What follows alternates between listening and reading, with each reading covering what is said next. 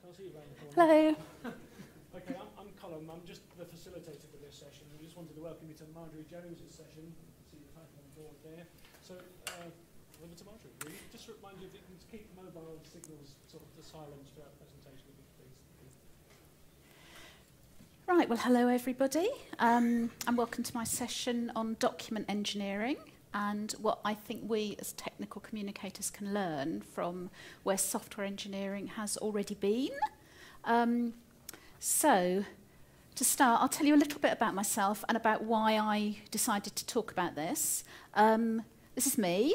I'm not very photogenic and I'm not cute, but there are a couple of members of my family that are, so you may prefer to look at them while I tell you about me. I'm the sole technical author for a company called Exony. I am an ex-software engineer. I started in software in the 1980s, and eventually I realised I preferred writing about software to writing software. So I've been a technical author for 8 years. And I've used Word since the since MS-DOS, pre-WYSIWYG, and I've used Flare for about the last 3 years. So why did I decide to talk about this? Well, I was working in software while software was going from big monolithic programs to structured programming, and I saw the journey and I watched the processes and practices developed, and I saw what went well and things that went wrong. And the more I use structured authoring tools, the more convinced I am that there are many, many parallels. And almost on a daily basis, I do things in the way that I work because I know software would do it that way because it's a good thing and it works for software. And it helps manage the complexity and the challenges of developing structured software. And so I just thought maybe I'd tell you about some of them. So in this session, hopefully I'll leave a little bit of time for questions at the end. There's lots and lots I could say, but David Farby says I can't have all afternoon to say it. So some of the initial scene setting slides, I am going to gloss over a little bit. They're things I just want to mention, but then, they're not like the core of my talk. But if there's anything that I whiz through early on and you want to talk to me afterwards about it, come find me. I'll talk all afternoon or all night if you want me to. Because what I want to do is concentrate on some practical tips that maybe, things maybe you've not thought of that might be of some use to you. So, what is document engineering? Well, what do I mean by document engineering? I made the term up, but I'm sure I'm not the first. What I mean is the process of constructing your documentation from component parts, not just writing it. And I'm not talking about the structure of your output. I'm talking about how you decompose the blocks that make up your content, your source content, and the tools and the processes that you need to make sure that when you assemble them into your output or outputs, you're actually assembling them into what you think you've assembled them. Now, this covers it's much more than topic-based authoring or DITA or using a structured authoring tool or single sourcing, although all of these are things that help us with document engineering. So who needs to become a document engineer? Well, I think all of us. Anyone who is using or is planning to use a structured authoring tool where you build individual components that you assemble into your final output. I use Flare, but what I'm saying, I think, will apply to almost anyone who's using a structured authoring tool, or many bits of that will. The terms and the techniques may be different, but I think the principles in general will be the same. Anyone who's single sourcing will probably find some things here that they can take away. If you're working in a big documentation team, on a big project where accuracy and agility is important, then you may well be doing some of these things because you will have to. If you aren't, then you won't be producing the documentation your client requires. So what I'm going to cover, first of all, I'm going to cover what I think we can learn, why we must learn from software engineering, why I think it's really important. Then I'm going to give you a really quick whiz through Software Engineering 101. And these two sections, there are one or two places where I'm just going to do a bit of a whiz through. And then, hopefully, I'm going to concentrate on some lessons for us, things we can actually take away.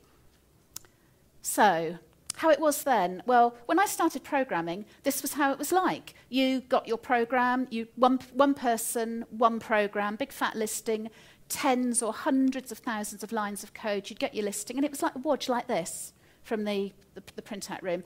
And how documentation used to be before we went structured. Here's a example Word document, page 408 to 419. One mega document, one author, because that's the only way you can do it. So here's a very quick comparison slide, some comparison points. Software was monolithic and unstructured, one program, one programmer, no reuse, no formal methodologies, no good practices that were enforced, inconsistency. Documentation, exactly the same. One document, one author, no formal methodologies, inconsistent formatting and structure. Got your photograph? Right, this is one of my whiz slides. So how it is now? Well, this is just a random picture of a software. This is a UML model. It's one of the tools that software engineers use to design their software. The content doesn't matter. I'm just trying to show you that software has specific tools and technologies that they can use to do their design in manageable chunks, so they are sure that what they have designed is what they're implementing, and then they can test it. So that's where software's gone now, from that mega monolithic programming. So here's a similar comparison slide. Software's componentized and structured, one program, multiple programmers, reusable components, etc., etc. Documentation going exactly the same way. Componentized, structured documentation, multiple authors contribute to one document. Hopefully tools will enforce good practices, standardized formatting, etc. Got your photograph, Catherine? Right. Okay, so how was the software journey? Well, I was there, and it was a rocky road and winding and tortuous at times. Did this work for software? Not always initially. In 1983, I started work as a junior programmer for Portsmouth City Council, and just before I joined, they had done their first project using this new structured programming, and it was awful. It was disastrous. It was buggy. It was hard to maintain. You couldn't find your way around it. If you changed something, you broke something else completely unrelated. They said it didn't work, and they weren't going to do a project using structured programming again. That was 1983, and I guess they've changed their mind now. But the lesson is that you can't just take something big and complicated, chop it into lots of little pieces, share them around multiple people to build, and somehow expect that all these bits will assemble itself into what you want. You need the right pieces, you need tools and processes to manage the complexity and to identify problems, and you need an assemble and test phase to make sure that what you have constructed is actually what you meant to construct. And software engineers spent the next 15 years or so developing and refining methodologies to do this. And I was there, and I watched this happen. So the benefits of applying what software have learned for documentation, and the benefits that software got, was that you got increased reusability, you got increased efficiency, you didn't have to keep redoing things, you were more flexible, things were easier to change, the results were more accurate, what you built was more maintainable, and there was, excuse me, my pointer's just like there, and there was less rework required, and rework is always costly. And the risks of not doing it for software and for us, the risks are that you are where Portsmouth City Council was in 1983, where they said, we tried it, it didn't work, not only is there no benefit, it cost us, we're not doing it again. And just coincidentally, I recently heard of a team of writers who decided to move to Flare and did very little planning, had no understanding of how to decompose their content, no real understanding that they needed to test the outputs, and they too said they had seen no business benefit and they probably wouldn't do another project in Flare. So that's why I think we need to learn from software. And so some key points for us. There are many, many similarities between software and structured documentation.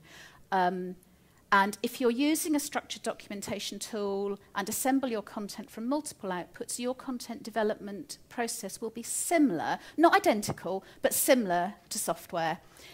Now, if you're a technical communicator and you're documenting software, you will probably find that many of the processes and tools that I'm going to mention are already available to you because your software engineers are using them already. So it probably will be quite easy. If you're not doing one of these things and you think it will benefit you, it will probably be quite easy to hook into what they're doing. So borrow what the software engineers are doing. And what works for software, I think most of the time will work for us.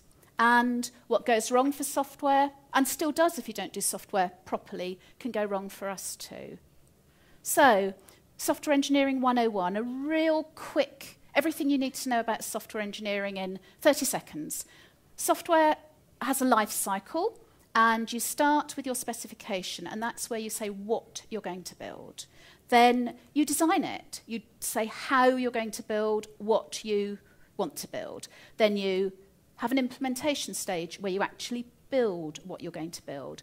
Then you put all the bits together and you do system testing. You test that the thing you've built is what you meant to build. Then you go into maintenance, which is where you fix problems, and you might build some more. You may well go around again, do a bit more specification, a bit more design, a bit more implementation, a bit more system testing. Now, it's very hard at any stage to be sure that you've got everything right until you move into the next stage. It's difficult when you do your design to be absolutely sure you've got it right until you start doing some implementation. That flushes out some problems. So there is, we used to call it a corkscrew. You do it, you go around, you do a little bit more. What is costly is when you find something in a late stage and it means a change right back at the beginning. If you find something in system testing phase and it means you've got to change your specification, that could have an enormous implication further down. So it's important where possible that you check each stage is effectively good enough to go on to the next stage. Because the earlier you find mistakes, the better it is.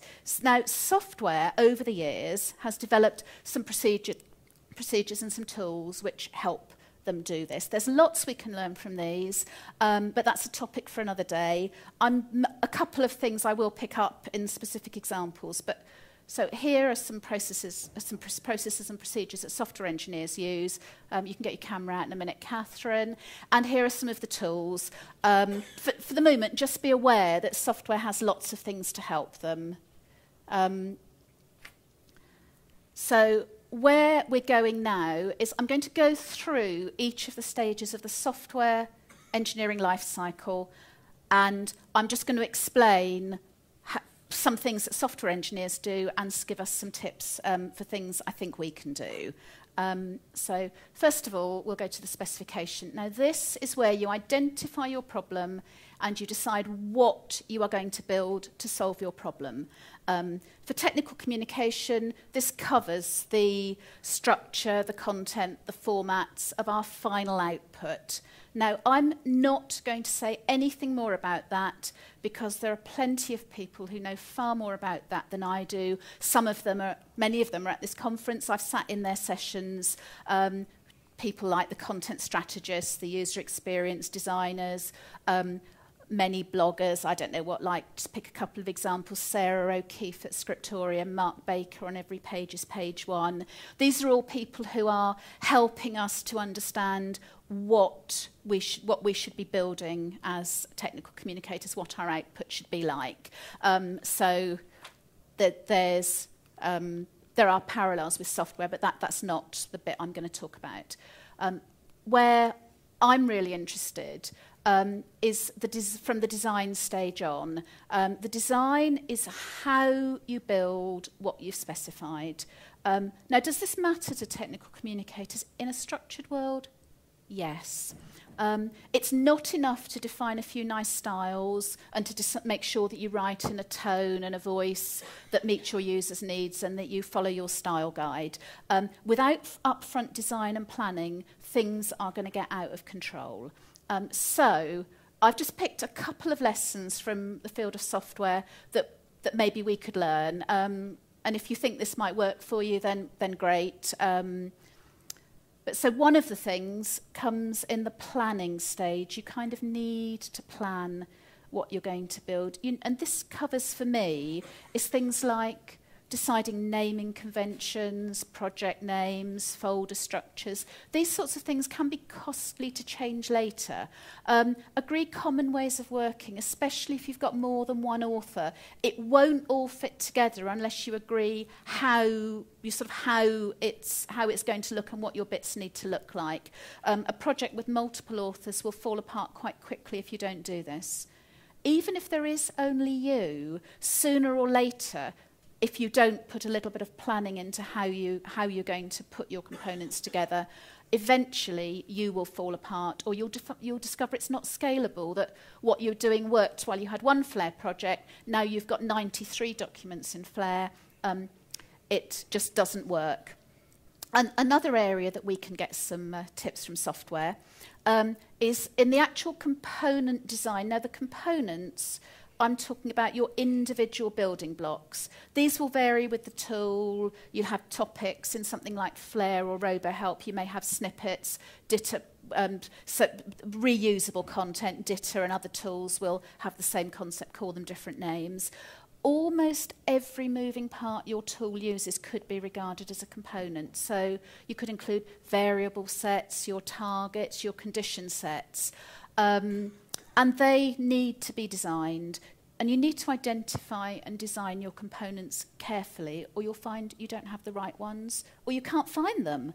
And it depends on the tool. Some tools give you more help than others. Some enforce good practices. Some let you do things that probably would be better undone. Take extra care with common components because they'll be much more costly to change later on. So now I'm just going to give you a few component design tips from the world of software. When you design your components, software engineers talk about high cohesion and low coupling. That means that closely related things belong together and things that aren't closely related are kept separate. That's just a good engineering practice. And I'll give you an example in a minute of a made-up example of high cohesion and low coupling. Also, where possible, you're aiming for no unnecessary dependencies. Dependencies make components harder to reuse, and changes may have unexpected side effects. If things are dependent, then you change one thing, it might break something you didn't expect. You want to design something that's easy to maintain. No unnecessary duplication. Duplicated information in software is a really bad idea because it gets out of step. You change it in one place, you forget about it, and you have somewhere else where it's no longer common. And in my day, or when I started, we used to have this KISS acronym, and we used to say it meant keep it simple, stupid, which maybe is not politically correct now, but just because you can do something and the tool supports it and you're clever else to work out how to do it doesn't mean you should do it. Because will you remember how you did it in 6 months' time? Will anyone else ever remember? Simple is always better if you're choosing between different ways of doing things. And it's hard sometimes to go from a complicated, messy implementation to something that's clean and simple. But the simpler you can make it, and the simpler and the clearer it is, the better it's going to be. So here's my example. This is a hypothetical, let's say I'm single sourcing some software installation instructions for several similar components. And they've all got the same I don't know if you can actually read the words, 2 preparation steps. Install the prerequisite software and configure the security settings, let's just say. So I think, okay, lots of similar products are going to need these same 2 steps. So I am going to make a snippet, and I'm going to whack all that preparation stuff as a snippet, and then whatever installation manual I've got preparing to install XYZ, ABC, one snippet, job done. Actually, no, because what you have done is you have got high coupling. You have coupled 2 things together that are not closely related, installing the prerequisite software, the configuring the security settings. And if you ever need to if you ever need to put something else in, another step in between the two in one place, or only use one of them, you'll be stuck. Start off by making two separate sections. So that's design. Now we're moving on to the implementation, the how you build it. For most of us, this is what we do in our day-to-day job most of the time. Software engineers tend to divide into 3 related sections: coding, debugging, and unit testing. Coding is where you create the content. Debugging, you build it as you go, fix the problems. And in unit testing, you test what the bit you built before you hand it over. So I'm just going to go quickly through each of these steps with a few tips. So coding is what we do when we open our authoring tool and we write for us. And some things that software engineers do that we should seriously consider: source control. All software engineers use source control to manage the versioning and the branching and all that. It prevents multiple conflicting changes, allows you to baseline files. If you don't use it, consider whether you should, because you have a large number of small parts to keep track of. If you document software, use what your software developers use. Otherwise, something like SharePoint may be suitable. But if you're not using it, I would encourage you to consider using it. Also, again, keep it simple. Simple solution is better. Just because you can write a sentence in Flare with 5 different conditions and make it multicoloured, not only will your translators hate you, but it's going to be hard to maintain. And finally, if you really must do it, comment it. This is what software engineers do when something's not immediately obvious, when something may trip you up. For technical communicators, work out how to embed comments in your code. Now in Flare, I have a comment condition. It's never, ever, ever appears in any output, but I use it when there's something in a topic or something in a snippet that I need to remember and I want to draw to the attention of anyone else who's working on that topic, and keep them up to date. Here's an example. This is a snippet, a Flare. It's a snippet that handles an installation or an upgrade. And in this particular case, the instructions are almost identical, bar for a couple of places. So I've used a Flare snippet condition, but this snippet will only work correctly if you apply the right snippet condition when you use it. If you don't tell Flare whether you want the install version or the upgrade version, you'll get both. So I've just, in a Flare condition, which never appears in the output, I've just put a comment: warning, contains a snippet condition, make sure you set one. And it's any time anyone uses that snippet and says, what I want is this installation sequence, they know they must set it. So that's quick whiz through coding. Debugging, finding and fixing problems. Now, in a structured tool, it's a bit more than just the odd broken cross-reference. So some techniques from software engineering may help us. The first, if something goes wrong and it's not obvious, first of all, do read the error message. Sometimes they give you quite a lot of help. Sometimes they don't.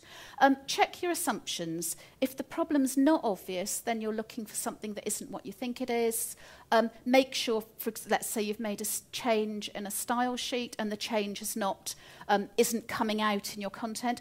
Are you using the right style sheet? Have you changed the right style? Something that I've done when I've been puzzled is, say, make an obvious change, like change my text to 40-point red. Now, if that doesn't come out either, then I know that I've either not changed the style that is in force, or I've not changed it in the right style sheet.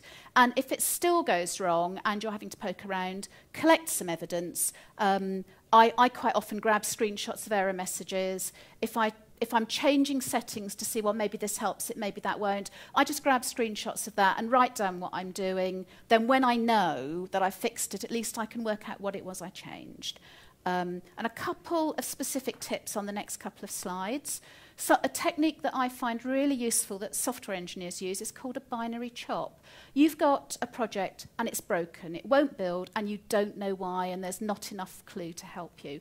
So here's your broken project. I had an example. I had a topic with a lot of cross-references. One of them was reporting an error, and the error message wasn't clear enough for me to work out which one it was. It just didn't give me enough information.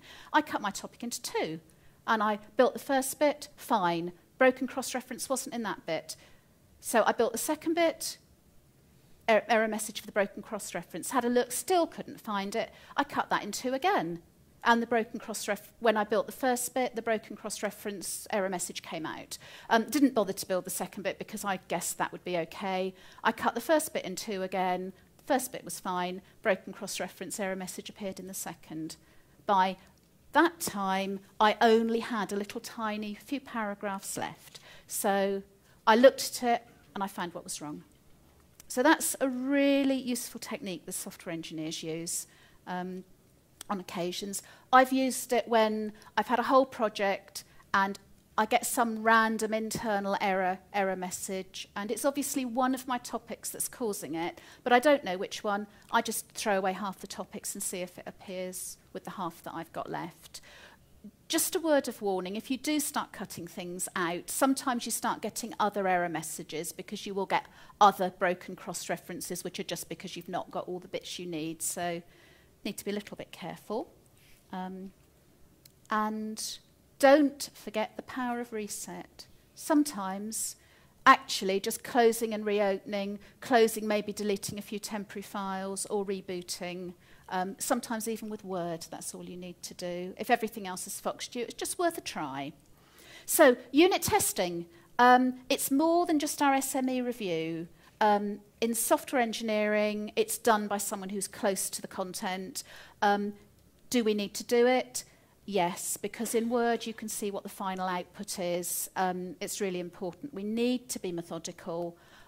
We need to test everything, even small changes. And here is an example of where it saved me. I was told I had to change the company address. I thought in all our documents, Word documents, easy, do it. See, I've done it.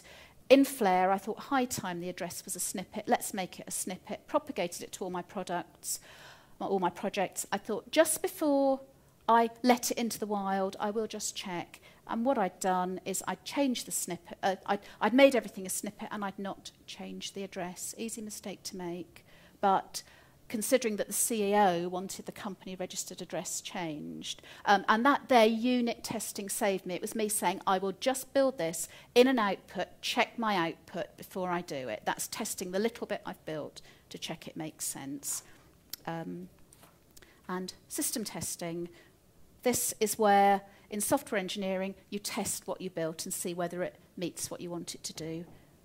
Does it matter for us? Do we need to do it? Yes, yes, and yes. It's independent. It's done by someone who's not the original builder. And in a world where we're writing individual components, what we see isn't what necessarily appears in the final output. So very, very quickly, one of the things you can do is regular builds, because that helps flush out errors. But unlike software engineers, we don't have automated tests. So you can, if you've got testers, you can help them to test you, to help them to help you. Even, and I'll give you an example in a minute, even if you haven't got testers, you can, for your final output, what I've done in the past is just written a checklist and asked, here's a PDF, I want you to check that all the headers are right, that the footers are right, that this is right, that it's got that the section numbers are this, that, and the other. Just get somebody to check rather than shipping out what you've produced without which you've only seen in its component parts. Here's an example. We've just been bought out, my company. New company logo, change the company logo. I build it. I build my PDFs. I do my unit testing. I check that the output, the company logo has appeared. I give it to be ready to be built into our software distribution CD, and I tell the system testers, please check that the new company logo is in the PDFs. And that was what appeared on my machine, on my little laptop here. This is what appeared on the build machine. And the reason was that on the build machine was running Java 6, our new company logo was an SVG image instead of a PNG, and Flare needs Java 7 to process SVG images. Now, if I'd not flagged that to the system testers to help them to help me, if I'd not said, I've made this change, I want you to check the new company logo is in the output, then what would have happened? We would have written a CD of all these automated generated documents, and there would have been little grey squares where the company logo should have been from the Flare output, not from the Word. I could see what's gone in the Word output. So Maintenance, well, I'm probably pretty well out of time, aren't I, Colin?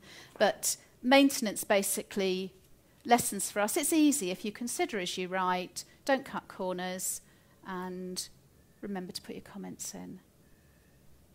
And I think, so that's what I said, why we must learn, a bit about software engineering and some lessons. Anybody got any questions? Karen? I have a specific question about your commenting. Yes? Because, yeah, in code, it's very nice. You have, like, slash, dot, dot, or whatever, the comments, and then you can say the next bit is going to cover this. Everything is clear, and it's also, it's in your face together with the code. And we only recently created a comment in Flare where you could do some styling because somebody in particular had asked for it. So you would have it, and that's because then you can make your output, and it would have comments in there. Prior to that, we didn't have anything. And, you know, people were doing paper things or sending emails with separate information. We were internally trying to use annotations because the whole thing, the terror was, what if your comment gets published? And it was being really conscientious about having something that didn't go out. But I did like the idea of being able to publish something because you can't print annotations in Flare to go out with your output. Yes, I know. Do it. So I'm just wondering, do you have any concerns about the comments as a thing? You don't want it to go out, but you want to keep it when you're making review copies. So do I have concerns about the comments? Right, well, the way that I've talked about commenting here, that was pure, that was not commenting as in word commenting where you are writing a comment about the content that you want a reviewer to read. What I covered as commenting was comments that you, as a document engineer, want to be visible to anyone who works on your content. And in that case, no, I don't have any concern because I use a condition that is always excluded from all my output. So the only time that comment ever appears is if you are working on that topic. Now, what you're talking about is certainly in Flare is a problem because you can put annotations which correspond, say, to Word comments, and they never appear in an output, which means you can't get them to your reviewers unless they use contributor. What I have done is I've defined what I call review styles. I've defined an annotation style and a highlight style because sometimes you want to write a note, let's call it an annotation to a reviewer, or you actually want to highlight a section that's changed, so you're saying, I'm giving you this great long topic, and actually I only want you to focus on these 3 paragraphs that I've changed. So I've defined separate styles for those, and I have a separate review style sheet and a separate review target. And my review target has all the annotation style comes out in italics blue background, and the highlight style comes out. You can either have green, or you can have yellow highlight, or you can have red text, which gives you like 3 different variants. If you want to say, you know, reviewer A, look at the green, and reviewer B, look at the yellow. And so that's in my review style sheet. And in my production style sheet, the annotations do not come out at all. And the highlighting appears, it goes in the document, but it's got no highlight. It just looks like ordinary text. It took me a couple of weeks to work out how to do that, and one of the things I'm planning to do is write a blog post about how I did it. But I haven't got around to doing it yet. But yes, so that's the difference between like comments at source level for someone who's actually working on the code, and comments as you would understand it as a word user, like annotations to your reviewer. As an example, we don't use comments on the scale that you do by the sounds of things, but the sort of thing. I've got a lousy memory, that's why. No, we've got examples where we might have contact centered help calls inside the application, which obviously point to a specific topic. But we work in such a way, we're always like a matrix team. So one of us might be working on the product in one release, but then another person might be coming in on another release. So you don't want somebody going into a topic and saying, oh, hang on, this topic's rubbish anymore, I'll move this content over here, and then deleting the topic. So when you do the context centered help call, there's nothing there to go to. So So by putting a little comment at the top, we just conditionalise that. We'll do the same way. Just to say, you know, don't you dare delete this topic or something like that. It just gives that little visual. Yes. Yes. Comments need to be where they need to be up to date. If you use them, keep them up to date. Out of date comments, no good at all. They need to be where you're going to see them.